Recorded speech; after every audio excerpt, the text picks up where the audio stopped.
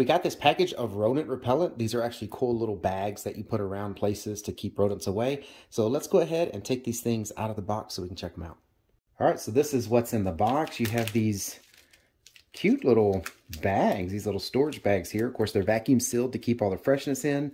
And they've got these little like string draw bags here. And they're supposed to be filled with, you know, peppermint oil, lemongrass, cinnamon oil, white pepper, garlic oil, rosemary.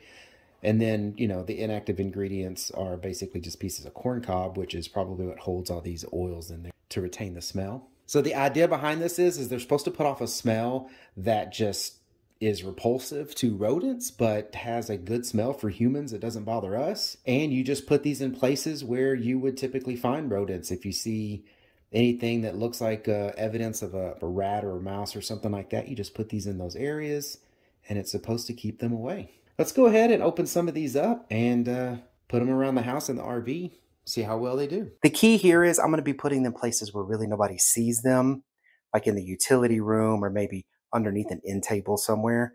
So you can be discreet with these and still be able to keep rodents away. So like here in the hallway underneath this end table, no one's really going to see it, but I can get one of these and I can toss it up underneath there. No one's really going to see that, but it's going to do its job.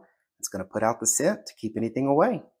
Even here in the laundry room, I can just kind of lay that next to the washer and dryer. No one's really going to see it, but again, it's doing its job. Whatever you have that you may want to keep rodents away from, these little decorative little bags here should do the trick. All right, so I hope this review was helpful. Thank you very much for watching. Y'all take care.